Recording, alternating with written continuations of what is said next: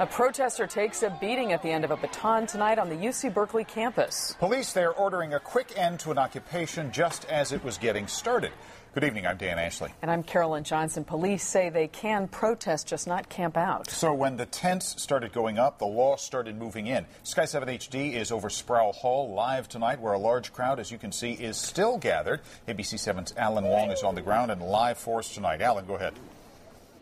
Dan, you are looking live at an incensed crowd that has grown to about 400 people out here on Sproul Plaza. They are facing down about 100 riot police officers after an intense clash around 9:30.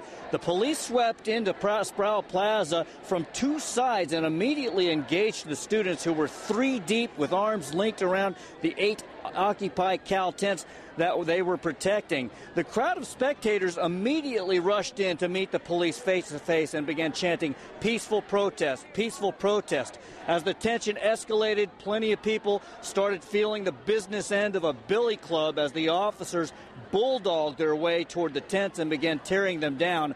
The crowd stayed in their face the whole time, chanting "shame, shame," and several of them were wrestled down and placed in plastic handcuffs. At last count, 22 males and 10 females were arrested.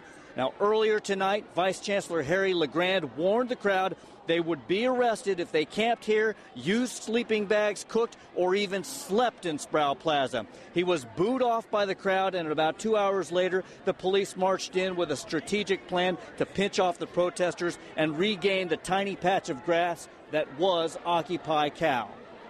I think this is a really horrible effort at crowd control, if you want to call it that. I also think there's some really bad tactical decisions and decisions being made by the administration towards peaceful protesters. How is this going to end? What is the positive for the administration and the university? Certainly not positive for the community. I thought it was excessive force. I think there's some tents on the lawn. I get that they're breaking a rule, but I think that the force that we saw was far in excess of what any crimes that were committed, if any were committed at all. I just think it's truly wrong when students can't assemble peacefully. There's no space on campus for us to assemble 24 hours in this magnitude. And so when UCPD, when we're just here standing here, and UCPD is shoving students out of the way, is beating students with batons, that's unacceptable. Okay, now what's happening out here live on Sproul Plaza right now is that the police have withdrawn from their positions on the steps, which excited the crowd. Everyone started taking up every inch of real estate that the police gave up, and now they are back up on the steps with their back against the wall here. We don't know how this is going to end, of course, but these people don't seem to be leaving and don't want to until they get that patch of grass back.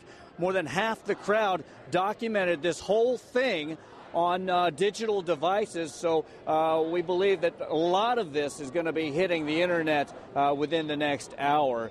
Again, things still pretty wired out here on Sproul Plaza here at UC Berkeley. I'm Alan Wong reporting live. Back to you. All right, thank you, Alan.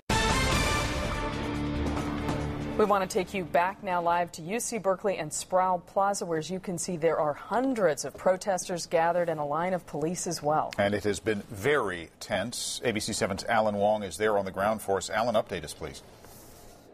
Yeah, Dan, I'm going to have to correct my last crowd count. Let's go up to Sky 7, and you can see there are actually about 1,500 people out here in Sproul Plaza. It swelled from about 200 after riot police muscled their way into the students who were protecting 8 tents that made up their newly established Occupy Cal camp. 32 students were arrested in the clash that had police tearing down tents, then holding off the incensed crowd. The police have since withdrawn to the top of the steps, with the crowd taking every inch of real estate that they give up. Now, back live down here on the ground, the mood is loosening up, but these students seemed determined to take back and reoccupy Cal. Reporting live in Sproul Plaza, I'm Alan Wong, ABC 7 News. All right, thank you, Alan.